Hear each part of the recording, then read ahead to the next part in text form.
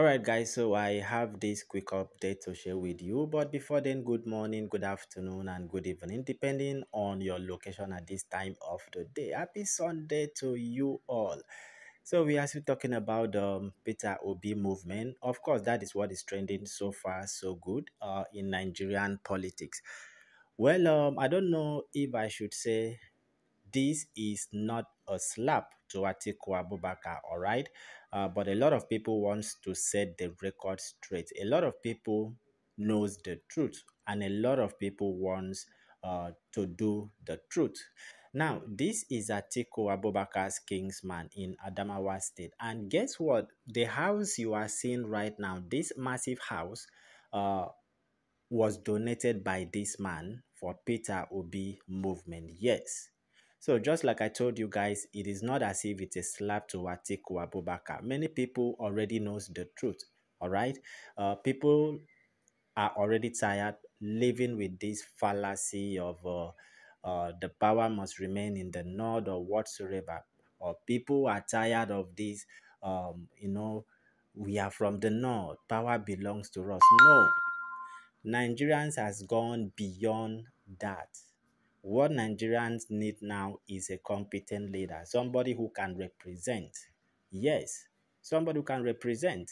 So it is not about a political party anymore, as we know. Of course, Nigerian practice partisan politics, but as I am talking to you right now, a lot of people, except from the governorship, local government chairman, councillor, and so on. But when it comes to presidency, a lot of people has already made up their mind for Peter Obi. Yes, because I know a lot of people saying, okay, if it's the governor, I will vote for the governor, a particular political party. Of course, that is what they support. But when it comes to presidency, they are not voting for their political party. Yes, they are obedient. I have seen a lot of people saying that. So nobody wants to know about what happened in the state. Nobody wants to know about what happened at the local government. Okay, everybody wants to shift ground, irrespective of political party, but to vote for competent. Yes, that is what many people are saying right now. Everybody will shift ground.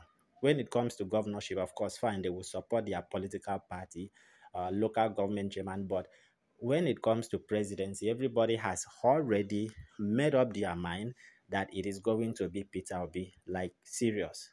Okay, I quickly want to update you that this is another um, structure for Peter Obi in Adamawa State, the hometown of Atiku Abubakar, as this billionaire donated this massive building for Labour Party and Peter Obi movement.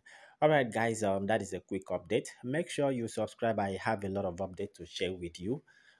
Make sure you subscribe, turn on your bell notification so you get updates whenever I publish new updates for you guys. See you in another update.